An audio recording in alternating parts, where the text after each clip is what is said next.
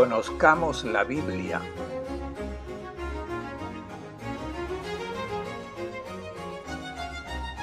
Con el padre Claudio Doblio.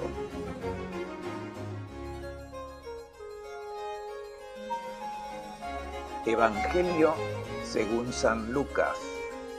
¿Quién era Lucas? Scriba mansuetudinis Christi. Así describió Dante Alighieri al evangelista Lucas. Escriba de la mansedumbre de Cristo. Es una fórmula concisa y adecuada. El evangelista Lucas es, de hecho, un hábil escritor insertado en la cultura del helenismo y ha elaborado una hermosa historia ordenada, recogiendo el material de la tradición que lo precedió y comprendió un aspecto fundamental de Jesús, la mansedumbre, dice Dante Alighieri. Nosotros podríamos hablar de la misericordia de Dios. Lucas es el evangelista de la misericordia. Narra la experiencia humana de Jesús como el momento culminante de la revelación de la misericordia de Dios. Pero, ¿quién es Lucas? Al comienzo de estas conferencias dedicadas al tercer evangelio, vamos a detenernos en el identikit del autor. El nombre no aparece en la narración, pero la tradición lo presenta unánimemente como Lucas. Tenemos alguna información sobre él de antiguos textos eclesiásticos. Su nombre aparece en 3 pasajes de la correspondencia paulina en los que parece que este personaje era colaborador de Pablo, quien lo define como el querido médico. Tenía una buena y afectuosa relación con el apóstol y nos enteramos que era médico. Poco más añaden los documentos del Nuevo Testamento. De otras fuentes antiguas podemos recuperar alguna información adicional. Era originario de Antioquía, la gran capital de Siria, una ciudad cosmopolita, y probablemente se había hecho cristiano al encontrarse con la primera predicación cristiana realizada por personas que habían sido expulsadas de Jerusalén en el momento de la persecución que estalló en la época de Esteban.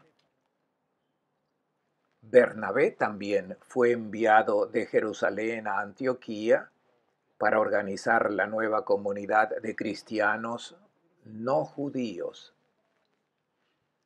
Después, Bernabé fue en busca de Pablo, lo llevó a Antioquía y juntos formaron una gran cantidad de gente. Precisamente en Antioquía nació el término cristiano para identificar la nueva comunidad. Entre estos nuevos cristianos de Antioquía también había un médico llamado Lucas. A partir de la información que tenemos de la antigua tradición eclesiástica, sabemos que murió de 84 años, mucho tiempo después de la muerte de Pablo.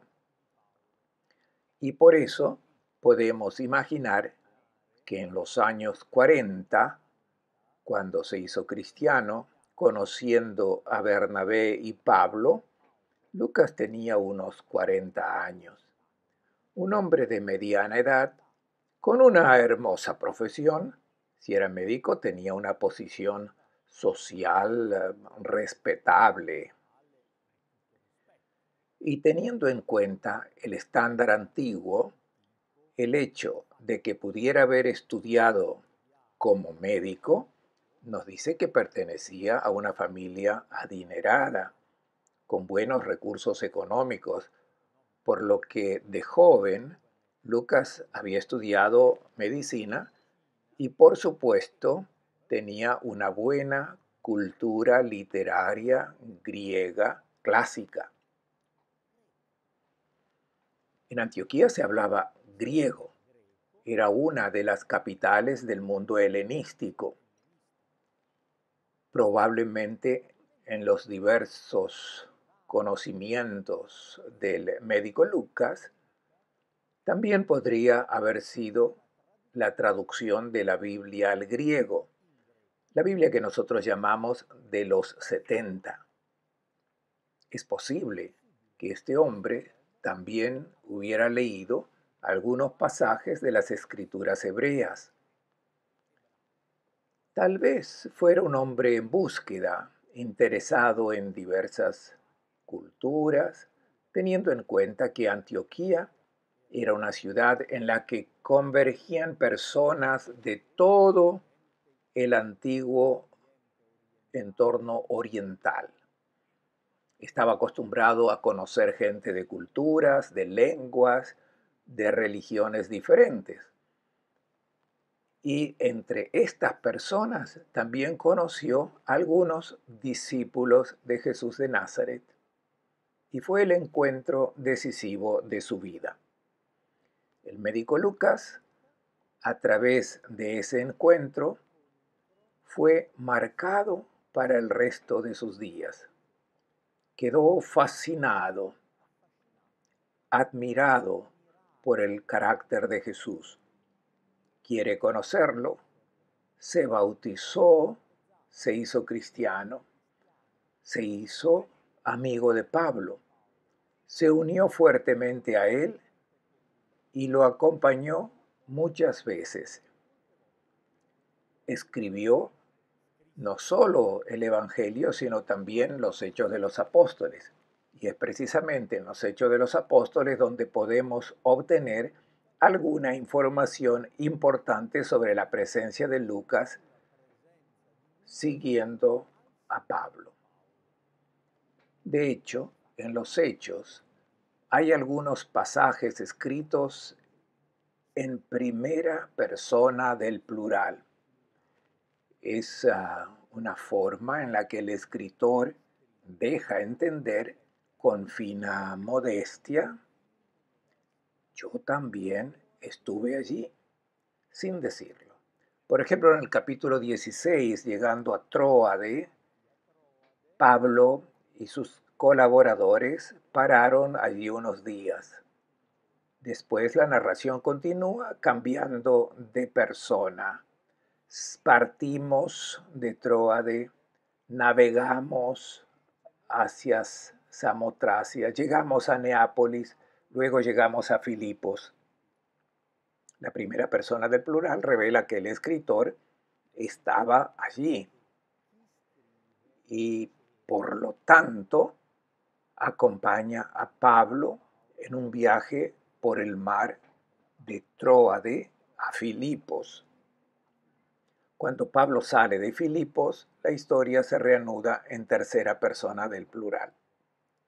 Nosotros reconstruimos que Lucas en esa ocasión se detuvo en Filipos. Lo más probable es que fuera su ciudad adoptiva. Nativo de Antioquía, llegó junto con Pablo a la gran ciudad de Filipos, una ciudad grecorromana de la Macedonia, norte de Grecia, y permaneció allí. Permaneció al frente de la comunidad cristiana que se había formado en esa nueva realidad urbana. Y permaneció como formador, animador de la comunidad, hasta que años después, Pablo, de regreso de un viaje a Filipos, y desde ese momento Lucas se unió a Pablo y lo acompañó durante los últimos viajes sin dejarlo, probablemente como perito médico, había notado que el apóstol tenía serios problemas de salud y por lo tanto estaba cerca de él como asistente, como amigo médico, capaz de curarlo. Fueron juntos a Jerusalén, a donde llegaron en Pentecostés del año 58. En esa ocasión Pablo fue detenido y encarcelado por 2 años en espera de juicio. En esos 2 años, Lucas tuvo la suerte de quedarse en Jerusalén y alrededores.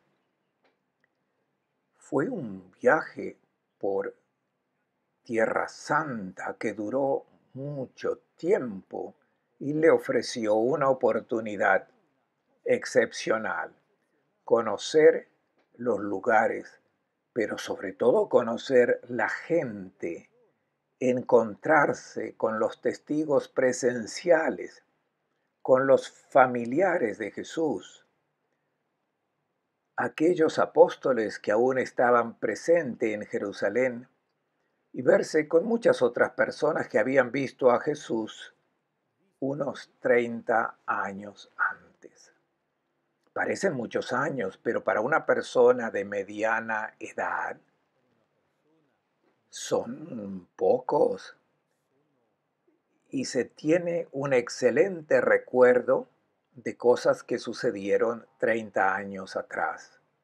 Si por otro lado son hechos importantes y significativos que han afectado a la persona y la imaginación, entonces el recuerdo permanece muy fresco.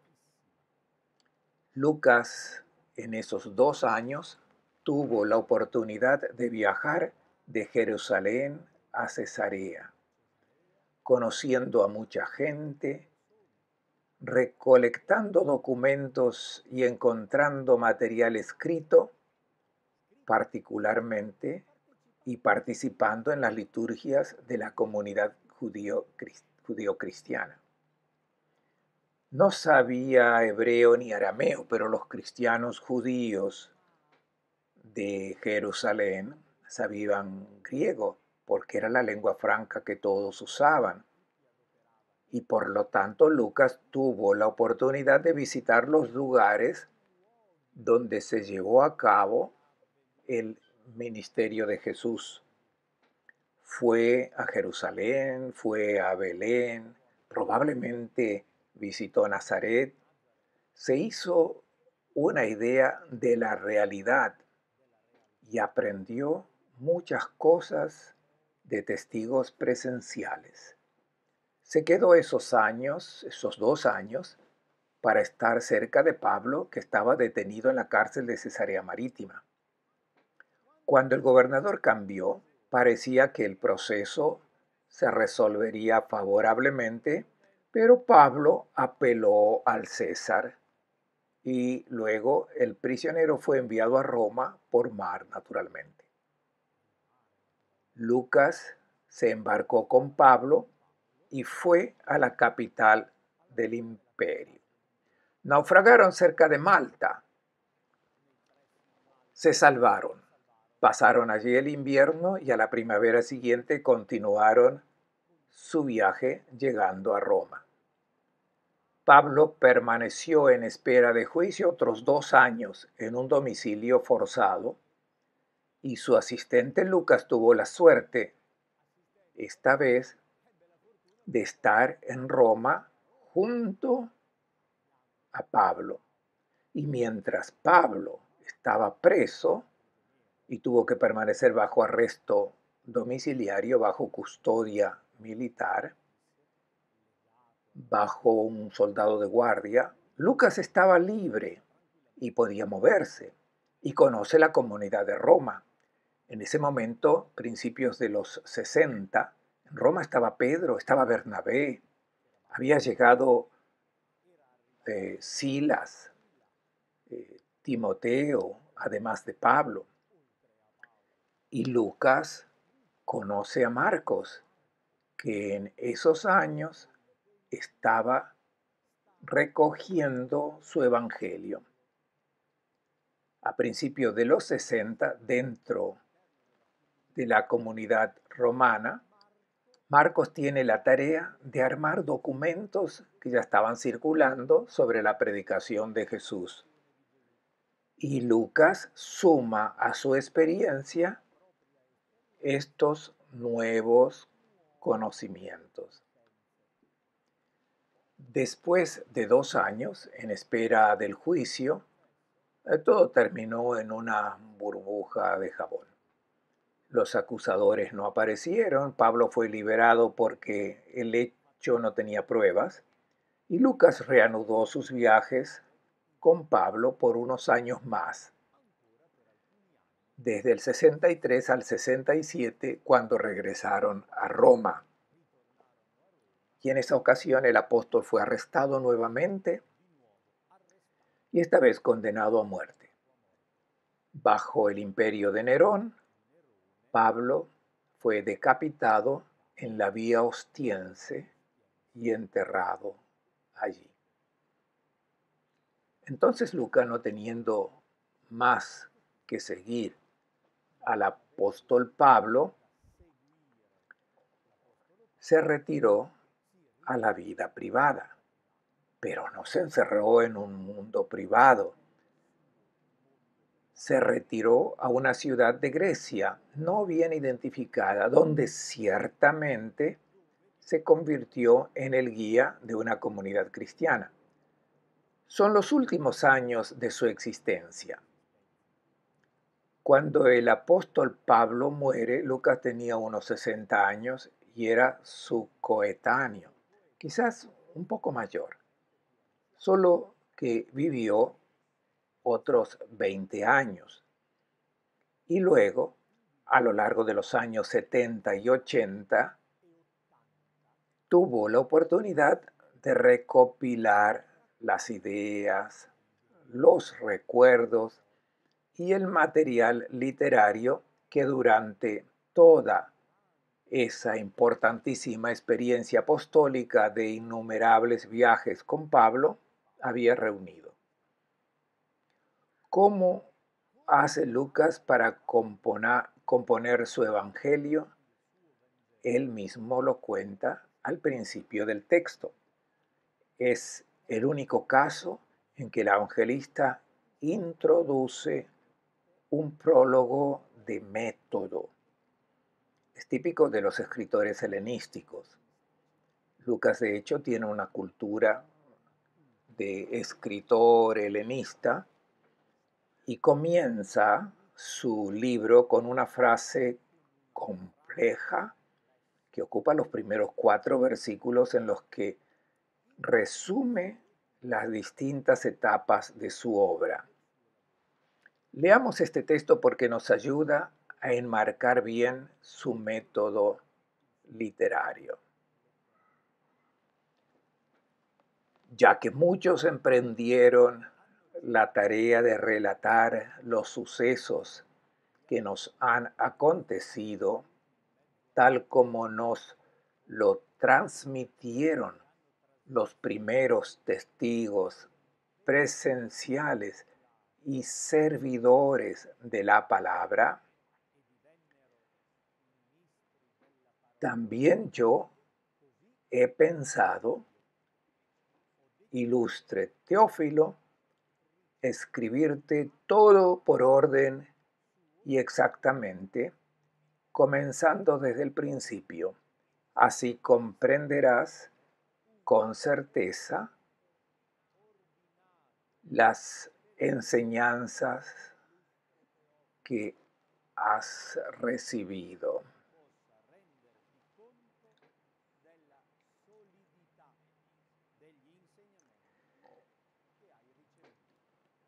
Con estas palabras, el evangelista Lucas nos presenta la serie de etapas que desde el hecho histórico de Jesús condujeron a la redacción de su libro.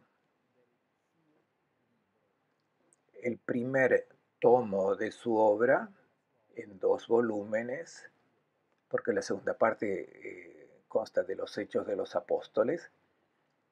Ante todo, están los eventos que han ocurrido entre nosotros que conciernen a Jesús de Nazaret. No ideas, no mitos, sino hechos históricos concretos, fechados y colocados en el tiempo. Un hecho importante que tuvo testigos oculares. Lucas utiliza el mismo término que gustan a los historiadores griegos, que hablan del autoptai, los que ven con los propios ojos. Nosotros utilizamos el término autopsia, que parece tener que ver solo con cadáveres, pero es un término técnico para indicar la verificación en persona sobre un hecho. Hay testigos oculares que desde el principio se convirtieron en ministros de la palabra, siervos del Logos. Son los apóstoles. Conocieron a Jesús, vivieron con él, lo conocieron bien, se convirtieron en servidores de su predicación, han contado a otros lo que han visto y oído. La predicación de los apóstoles, por lo tanto, es el primer paso importante después del evento histórico de la palabra. Jesús se revela como el Mesías, Hijo de Dios. Los testigos oculares lo encuentran, lo experimentan y hablan con otros sobre lo que han visto y oído. Su experiencia no solo se transmite verbalmente, sino que requiere una forma escrita. Lucas dice que muchos han intentado contar los hechos en orden. No creo que se refiera solo a Marcos, que ya había escrito, y a Mateo, que quizás ni siquiera había escrito todavía, y estaba en un ambiente diferente al que vivía Lucas. El evangelista se refiere a muchos, por lo tanto significa en los primeros años, en las primeras décadas posteriores a la Pascua de Cristo, tuvieron que circular muchos textos breves que recogían alguna información. Textos de las palabras dichas por Jesús, relatos de hechos relacionados con su vida, especialmente los episodios culminantes de su pasión, muerte y resurrección. Durante sus viajes, Lucas conoció a muchos testigos presenciales y probablemente recopiló muchos de esos documentos, por lo que decidió hacer él mismo una obra literaria con una investigación precisa. También en este caso adopta un término técnico de la lengua griega que también entró a nuestro vocabulario español, aunque solo se utiliza en un contexto literario. Acribía hace referencia a una exactitud o se detiene en las formas más pequeñas y diminutas del cuidado de la palabra y la precisión en el ámbito cultural. Lucas, como un historiador preciso y documentado, dice que ha recogido testimonios orales y documentación escrita y que él personalmente los reelabora. Es una redacción importante hecha por Lucas, es decir, ha redactado, recortado y amalgamado, corregido, ajustado todo el material que recibió para componer un texto literario que se ajustara a sus intenciones. Esta obra está dedicada al ilustre Teófilo, un personaje del que no sabemos nada. El adjetivo ilustre, kratiste en griego, era utilizado por los altos funcionarios de la administración grecorromana, por lo que esto sugeriría un personaje real presente en la ciudad donde vivía Lucas, a quien se dedicó efectivamente la obra, probablemente el patrocinador, una persona autorizada que pudiera apoyar la publicación de la obra y ponerla a disposición del público. Algunos también han querido ver simplemente un nombre simbólico. Teófilo significa amigo de Dios. Y más allá del hecho histórico concreto de la dedicatoria, este libro está dirigido a ti si eres amigo de Dios, si te interesa conocer la historia de Cristo, entonces esta obra fue escrita para ti y fue escrita para que puedas darte cuenta de la solidez de la enseñanza que has recibido. Este Teófilo no es un principiante, ya ha sido catequizado, ya es cristiano, ha recibido una enseñanza. La obra de Lucas sirve para demostrar que el mensaje cristiano está fundado. La doctrina predicada por los apóstoles de Jesús no es descabellada, tiene solidez histórica y literaria. Lucas a su vez se convirtió en ministro de la palabra y nos ofreció un espléndido texto, el tercer evangelio que queremos leer como una documentación fidedigna de este importante acontecimiento. La misericordia de Dios se ha dado a conocer y así podemos apreciar lo bueno que fue este escriba de la mansedumbre de Cristo.